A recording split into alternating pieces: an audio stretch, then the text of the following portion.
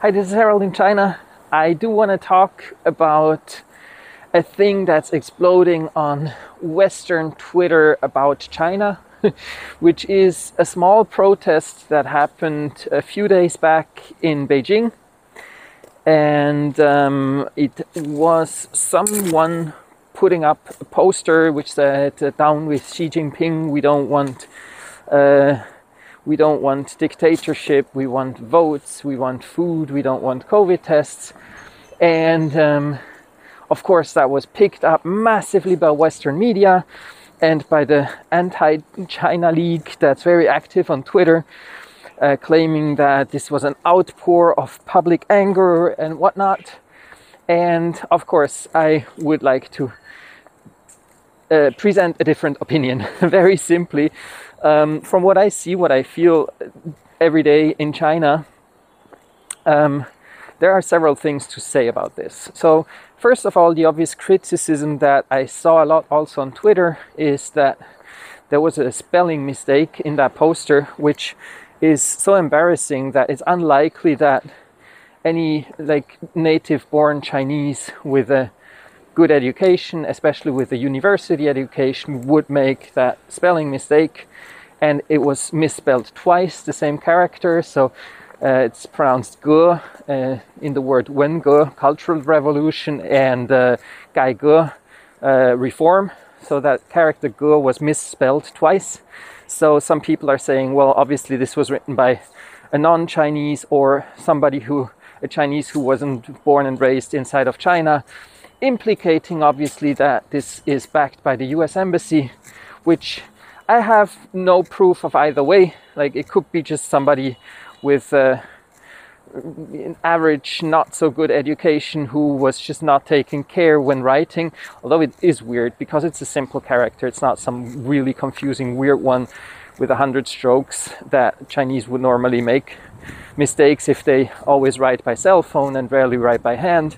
So it is weird that it's misspelled, but I would not take that as a proof that it wasn't written by a Chinese, because obviously those who completely don't know China, don't know Chinese, they will not misspell it, they simply don't know how to spell it. So yeah, that was the first thing that a lot of people in China found very weird. But I think more relevant are other aspects. The one line that says, "We want food, we don't want PCR tests," which, I mean, I can see two interpretations. One is the literal one, that kind of going back to the Shanghai lockdown, where some people said we don't have food. But to be honest, like, all organic protests in China, when like really Chinese themselves stand up and protest because they suffer from a situation they cannot accept, all those protests are very, very local. It's very unlikely that Beijing students will go on a protest because of something happening in Shanghai. Like, if Shanghainese went on protest in large numbers, then Beijingers could join in solidarity with the Shanghainese. But that somebody in Beijing feels like, oh, those poor people in Shanghai, we should protest against our government because of that in Beijing.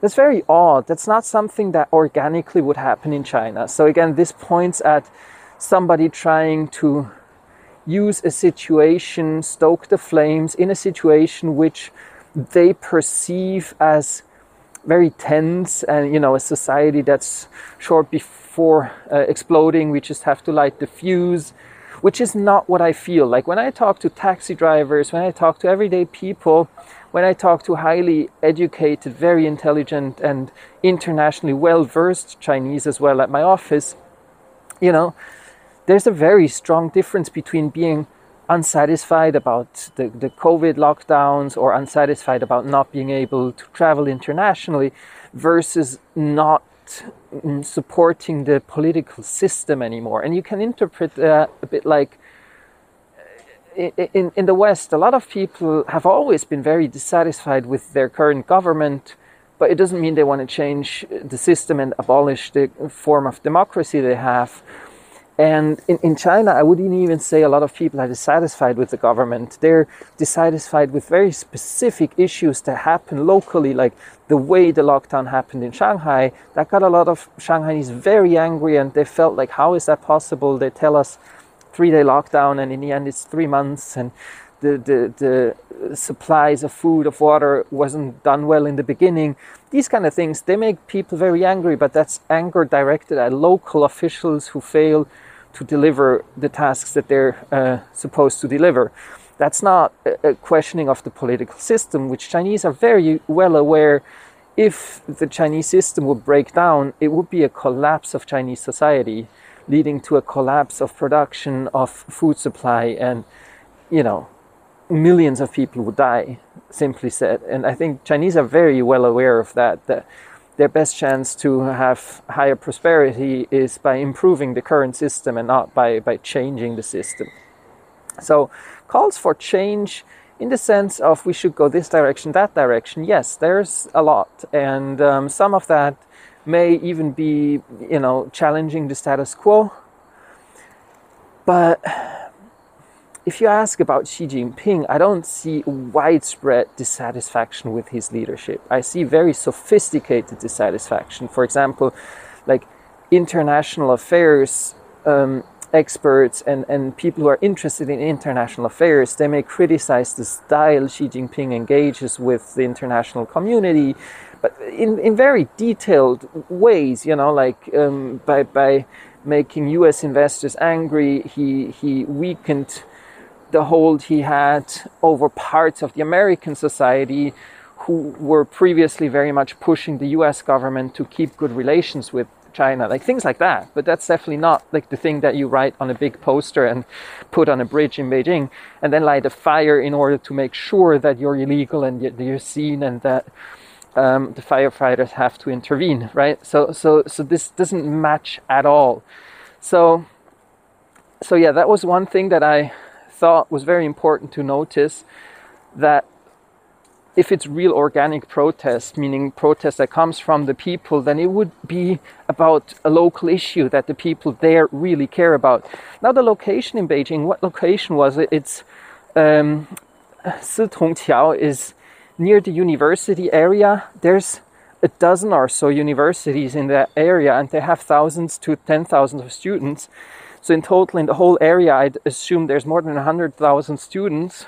And students, as you can imagine, are very well connected. They have relatively a lot of free time. They don't have family. They stay in the university and in the dorms. So they have offline contacts, so the censorship wouldn't work against them. They know each other through all kinds of associations. Also between universities, there's a lot of exchange. I did one semester at the Tsinghua University in that region, which is one of the famous, very big ones. And we had frequent contact with people from Beida, the Beijing University, Peking University in English it's called, or with the language university nearby, or the Renmin University. So like these students all know each other, and if they really had a widespread dissatisfaction that some students would want to make a move on, I'd expect that they would come out in the tens of thousands, not in this lone wolf action. Like a lone wolf action in China is a sign of absolute desperation rather than a sign of like we're sparking a flame and we expect things to happen, because things don't just happen in China. Things happen when they're well organized. And clearly this protest wasn't, because yeah, it was a one-day, one-off event. It worked for Western media, and I feel it's completely over. So why do I talk about it at all? I think it is relevant for two reasons. One is the timing. So it was just before the 20th CPC Congress. So the 20in Chinese, it's a very big Congress where the next 5 years leadership of the Communist Party is decided. So that is indeed the moment when within the Communist Party there's a lot of infighting, because people get promoted, people get into retirement, new positions open up, this is a phase where one can make or break their careers. And even Xi Jinping obviously still has opposition within the Communist Party. There are some people who, if they want to get rid of him and replace him by somebody else as a CPC leader, now it is the time that they make their moves. And I'm sure behind the scenes, there are a lot of things happening. So at the first glance, I was like, well, might this be backed by somebody inside high leadership of CPC trying to create an incident that leads to an embarrassment, that leads to the possibility to create change? But then when I saw this misspelling, when I saw like how amateurish it was organized and no follow-up coming afterwards, I feel like, no, this is not done by anyone that has influence and the ability to organize Chinese society.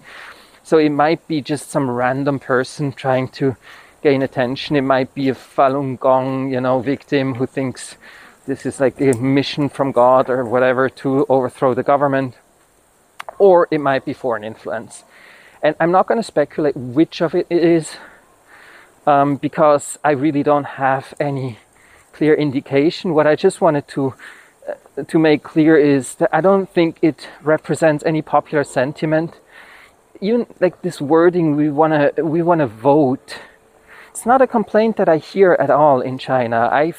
If you talk to Chinese people, even people who are very dissatisfied with the current situation. I had a taxi driver recently who told me, never let China become #1 in the world, because the Chinese people, when they're in power, they're evil. And like, he was really anti-Chinese. It was weird, a Chinese person, but almost in a racist way, being like, don't let the Chinese become strong. And I was like, what are you talking about?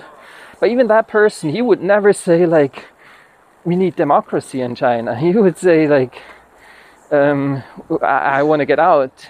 He was a person who lost his business due to the COVID situation, and who still has a massive wealth in real estate, just buying apartments in Shanghai, which are now really expensive. And he kind of indicated he wants to take that money and take it out of China and live his private happy life with all the money that he took. And he said now China is horrible because the salaries are too high. So the workers get so much money, so it's impossible to earn a lot by doing textile manufacturing. So in other words, he got rich by exploiting cheap labor, and now he wants to take all the money he made out of China instead of investing it to develop this country. So obviously he's very much opposed to the Communist Party strategies, which say you were allowed to get rich first, but now you have to deliver for the country. You have to also help us make everybody else rich. And that guy didn't want that. But even that guy, like, he was just very selfish. He wasn't like a political activist thinking that the Western system was anywhere superior. In fact, the popular sentiment about the Western system of democracy is very, very negative. So even people who may feel the current system, the current government isn't good, they're not looking to the US or to Europe for a better alternative. They just think like what they see from the West is horrible chaos. It's poverty, even in very wealthy countries. It's inequality. It's just not organized, and it's war. It's always war with the US, and Chinese see that, and they don't want that. So that we want voting instead of instead of PCR tests or whatever. It doesn't feel like what I see as a popular sentiment, even among Chinese who are dissatisfied with what's happening in China these days. So I don't think this was a protest that's worth taking serious. I don't think it represents much. Represents a tiny minority, maybe. Yeah. So that's what I've wanted to share. I hope this video is useful. Please share, like, and let me know in the comments if you have questions, comments, other ideas, and we'll see how it goes on. Next week, the 20th CPC Party Congress, very important meeting. I expect declarations towards more classic socialist economic models, more state ownership of the production resources, because yeah, China is entering a new phase of socialism, and having developed the economy to the stage where it is now, the focus more and more will be about equality and less about just growth. So that's my prediction for next week. We'll see what happens. It's definitely very interesting time for all serious China watchers. Thanks. Bye bye.